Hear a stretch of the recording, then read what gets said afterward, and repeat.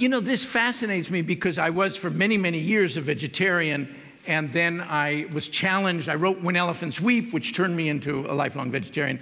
And then, you know, various people, John Robbins, so many people said, and in my case it was actually Cesar Chavez, a long time ago, and he said, well, you think you're, you know, you think you're kind to animals, and you eat their eggs, and you wear their skin, and you drink their milk, and you take their babies, and oh my God, stop.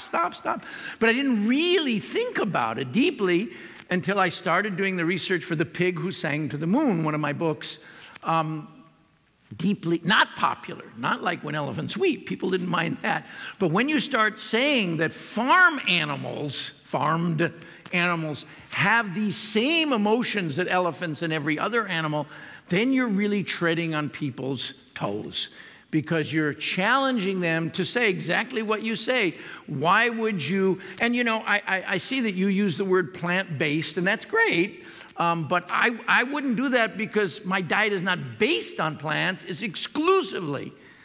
So, you know, that's why I don't mind the vegan word, but I know a lot of people find it a horrible sounding word. I'm not sure why. In Italy, it's okay, vegetariano, oh, that sounds cute, yeah.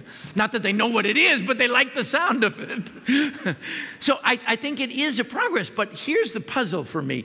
When I was a vegetarian, I really did not stop to think that, you know, I'd look at a piece of chocolate and it didn't occur to me, suffering. I didn't think that. You know, they've really, I mean, with meat, almost all young children at some point in their life look at a piece of meat, and, you know, somebody says, pass the leg, pass the neck, thought, oh, what? You're kidding. You mean that's an animal? And they really, I mean, every child, I think, goes through this and is horrified. And then, of course, they're browbeaten, as you said. The society says, stop it, don't be a sissy, don't be ridiculous. And, you know, they make their life hell for a couple of weeks or months, and they finally give in and say, okay. But when it comes to, but they do recognize this is an animal. That's why I called one of my books The Face on Your Plate. You know, you see it. I mean, I still don't get it. When you go into a restaurant, I'll have lamb. Lamb?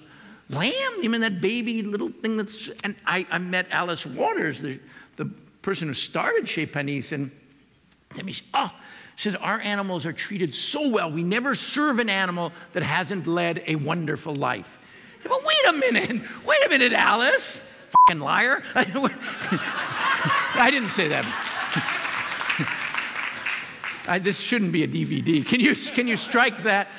My wife tells you can't talk like that, because I do it once in a while in New Zealand. They all go, they never hear anybody say those things, but in America you can do it. But the thing is, she's serving lamb, and they've been alive for how many weeks?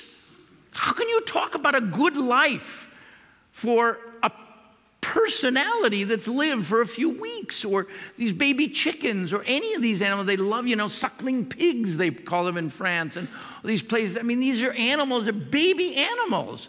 So when somebody tells you I only eat an animal who's led a good life, they're lying. It's just not true.